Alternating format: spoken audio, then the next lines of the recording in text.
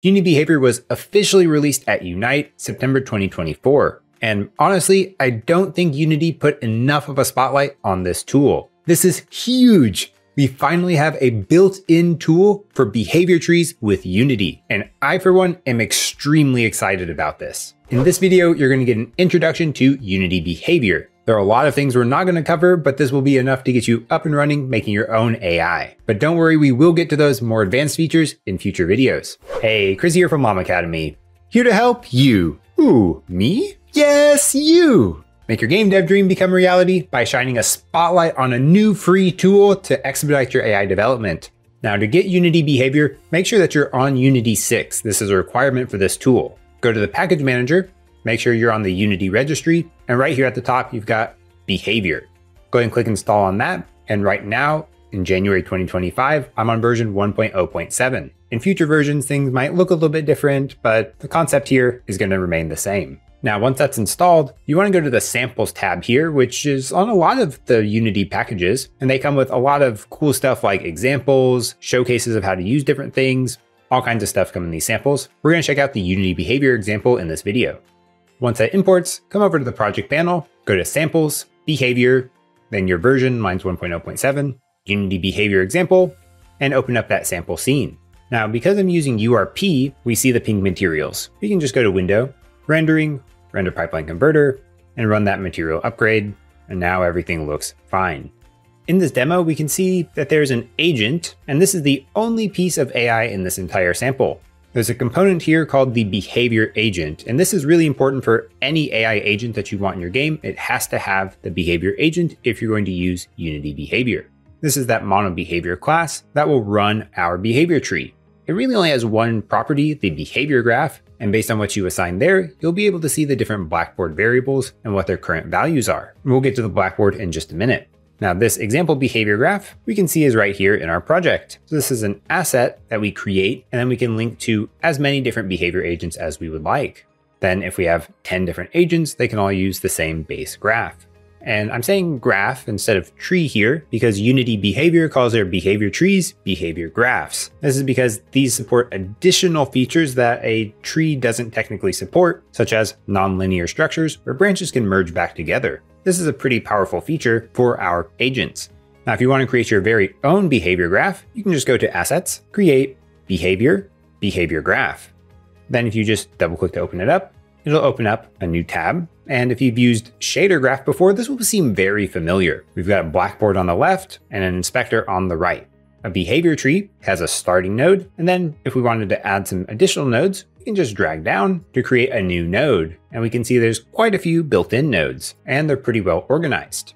Once you select a node, I'll just choose Instantiate Object. If you dragged down to create a node, it'll automatically hook that up from the node that you dragged from. You can also create arbitrary nodes by pressing space. You'll get that exact same window. If you just pick a node, it will not be connected because you didn't drag from a different node. And then we can hook it up wherever we want to in our graph. To delete them, we can just select which ones we want and press delete. On any node, it's likely that we're going to need some kind of extra data, such as we want to instantiate some object. We can click this link and choose either variable on our Blackboard or an asset file. If we're going to choose from assets, that's very powerful, so we don't have to add a bunch of stuff to our Blackboard. If we did need to choose something dynamically, then we can choose a variable from the Blackboard.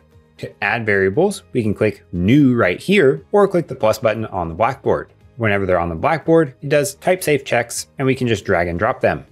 For example, if we were to add an integer type, we cannot drag that to this object type. Now, what is a Blackboard?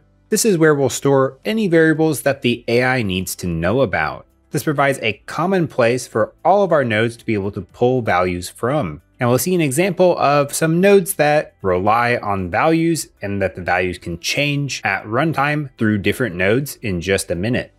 Anything we put on the Blackboard, we can see on the behavior agent. For example, now if we change this behavior graph on our agent to this behavior graph, we'll see self, some object to instantiate, and that new integer just like what we see here. These can be set from the scene or from your scripts.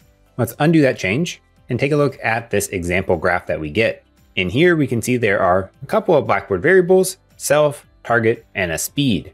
on start with repeat turned on. Once the graph is executed to the end, it'll come back up around and restart from the top. If repeat is turned off, it will only execute one time. Here, we can see very simply that we're going to start. Self will say some words like, what should I do? And then it's going to pick randomly between these two branches. Should it say, let me think about it and wait for a second and then restart? Or should it say, move to target location, pick a random target from any objects in the scene that have the tag targets, then it'll say pick me and move to that location. What I really like about how Unity behavior is designed is this is telling a story, and that's exactly what these are called. On each node, there's a story that says what should happen. And some nodes need a little bit more data than what we can reasonably say in a story. So if we select a node on the inspector, we can see, okay, hey, maybe we want to customize the duration. So if a node seems very simple, like self navigates to target, in some cases, there are a lot of configurations that can help make that feel better. So make sure if you're using a built-in node or you make your own nodes that you consider this, and that the goal of our graph here is to read like a story and be very easy to read and understand.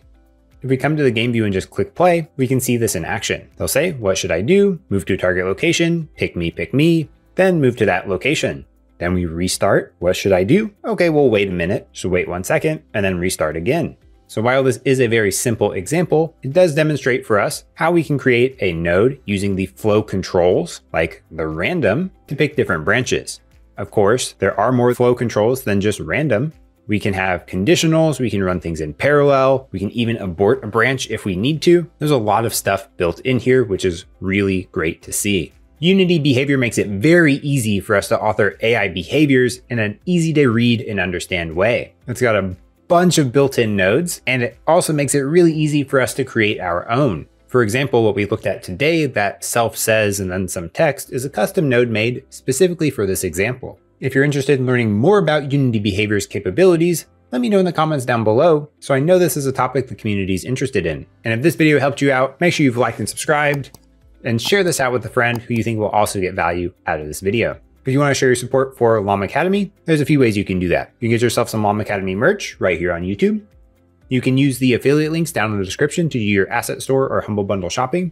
Both of those give me a small percentage of the purchase price at no additional charge to you. Or you can also become a YouTube member or a Patreon supporter. You'll get access to a private members exclusive Discord and recognition on every GitHub repository and every video that I release. Starting at the awesome tier, you'll get a shout out like Ivan, Iphiopolis, Mustafa, Angel, Snedden, Trey Briggs, Will B, Nick5454, and Pixel Wizards. And then of course, there's also all of these great supporters as well. Thank you all for your support, and I'll see you on the next video.